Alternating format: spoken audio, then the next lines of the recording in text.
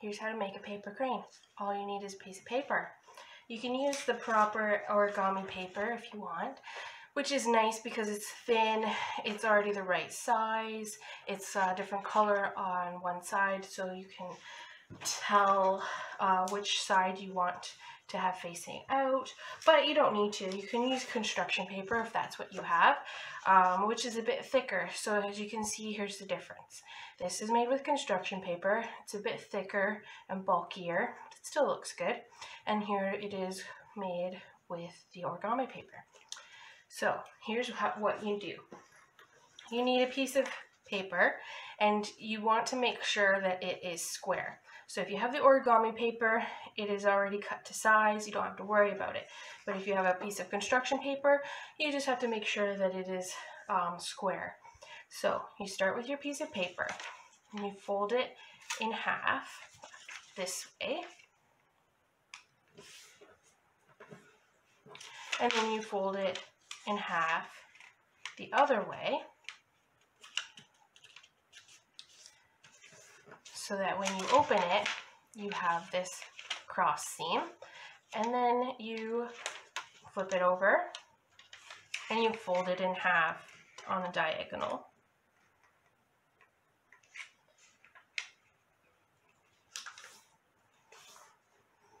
And then you open it again and do it the other way.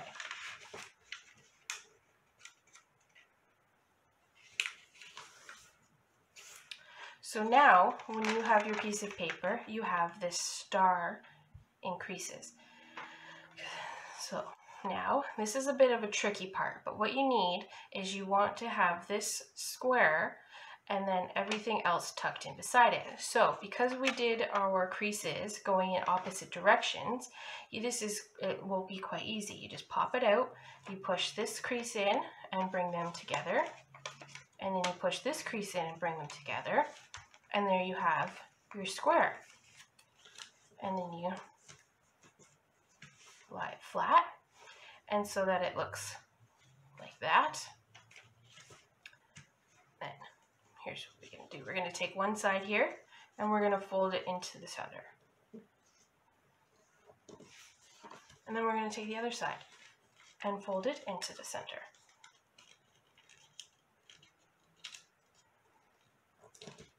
The more you do this, the more you will get better at it. The first few times, they're not going to look very nice. It takes practice. So then you flip it over and you do the same thing on this side.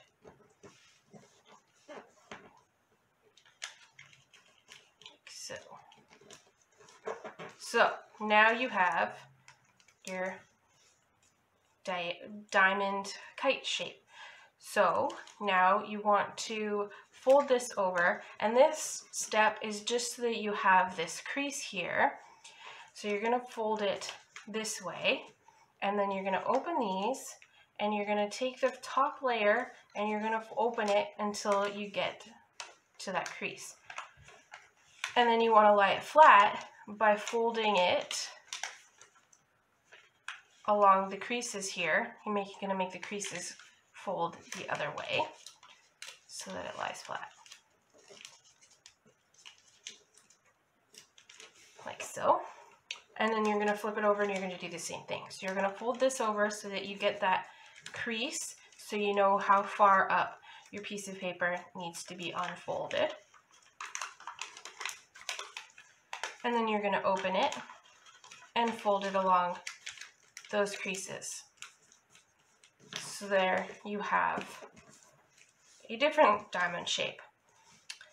And then you're going to fold these in towards the center, and then fold that side into the center, and then flip it over and do the same thing.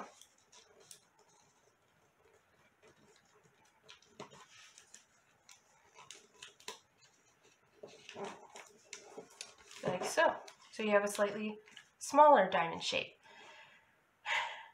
And now you fold, you fold this side open, like so, and fold that open.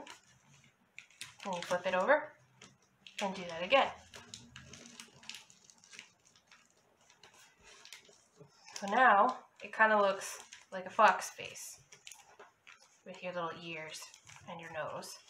So now we fold this one up like so, flip it over, and do the same thing here. And then we open that side, flip it over, open this side. So here we're creating our wings and our body. So here you have your crane. So now you need to take one side for your tail and one side for your face. And then whichever side you want, you just kind of bend this down. So that creates the head of your crane. And you pull this one over a little bit, so that creates the tail. And then you pull the wings down on each side. And there you have it. There is your paper crane.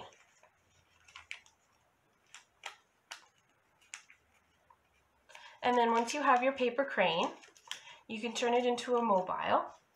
You have your several different cranes. You can make them in different sizes. You just have to make your square of paper bigger.